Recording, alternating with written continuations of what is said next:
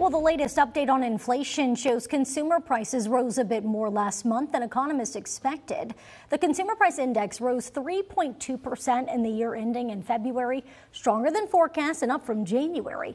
Core inflation on an annual basis, excluding food and energy, rose 3.8%, which is an improvement from 3.9% in January. But economists were forecasting a bigger improvement. Now, despite high food costs nationwide, a number of new restaurants are popping up all across our region. This as others are shutting their doors. WFXR's Rian Lowndes spoke with the owners about why they're optimistic. Roanoke's long-awaited rooftop restaurant launching Tuesday. Six and Sky serving seafood atop the Center in the Square downtown. Look at ourselves as the cherry on the top.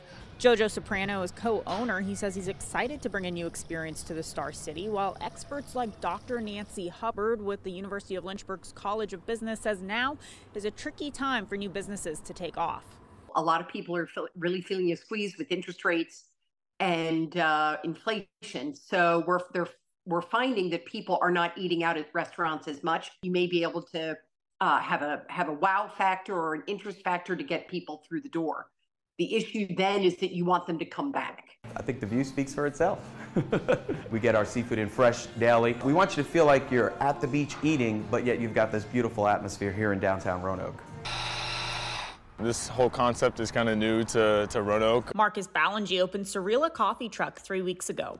Originally bought 65 pounds to open the shop, and we had some like in storage and everything just in case, and we've completely went through that way shorter time than we expected. He's tackling the current economic environment by adapting his Franklin Road coffee truck to his audience, like making changes to his hours. He's also locking in to the local network. Our social media response has been really good, though. I mean, we're close to 1,000 followers already on Instagram, and like I said, we just started up 3 weeks ago, so that's been amazing.